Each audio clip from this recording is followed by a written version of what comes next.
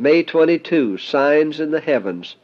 The sun shall be turned into darkness, and the moon into blood, before the great and the terrible day of the Lord come. Joel 2:31.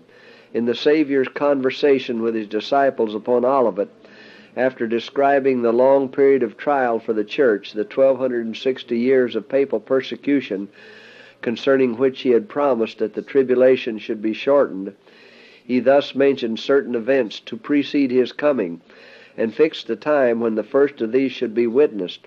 In those days after that tribulation, the sun shall be darkened, and the moon shall not give her light.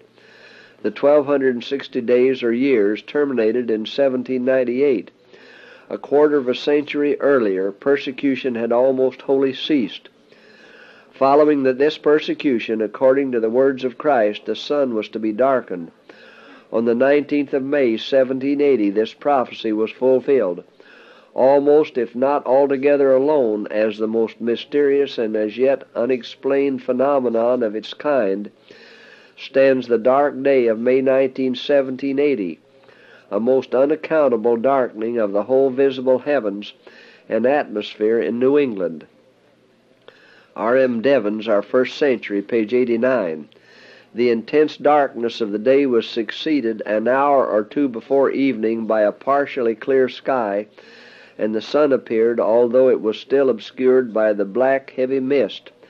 After sundown, the clouds again came overhead, and it grew dark very fast, nor was the darkness of the night less uncommon and terrifying than that of the day. Notwithstanding, there was almost a full moon. No object was discernible but by the help of some artificial light.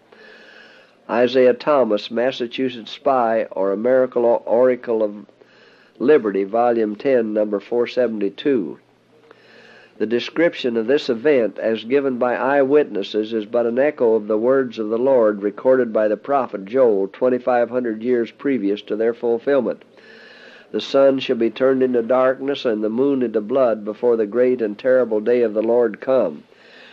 Christ had bidden his people watch for the signs of his advent, and rejoice as they should behold the tokens of their coming King.